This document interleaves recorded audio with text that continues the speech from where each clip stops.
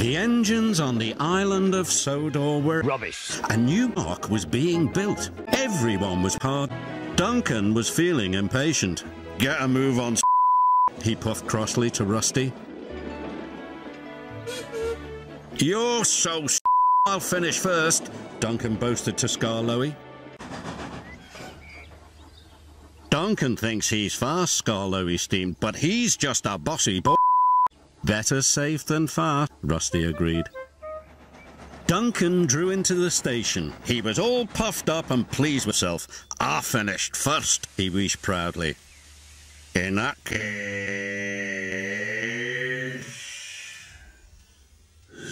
I've job. Lush. You're to collect the elephant on the sidings and take it to the park.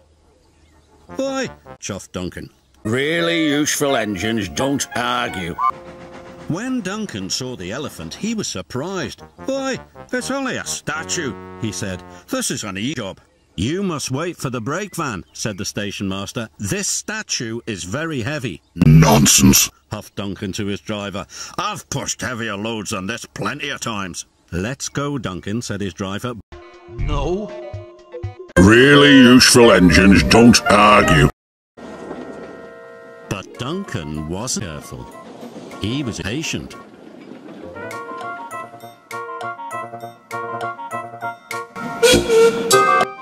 We'll show them how fast I am, Duncan whistled. We'll deliver this statue and I'll still finish first.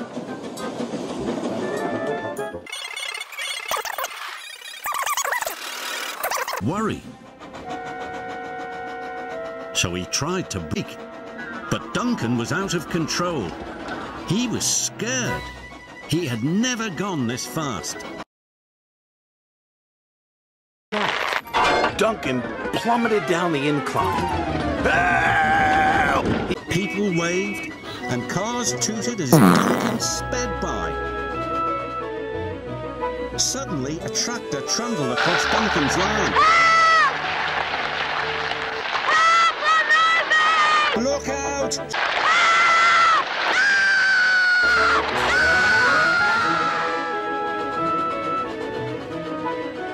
Slow down, whistled Rusty.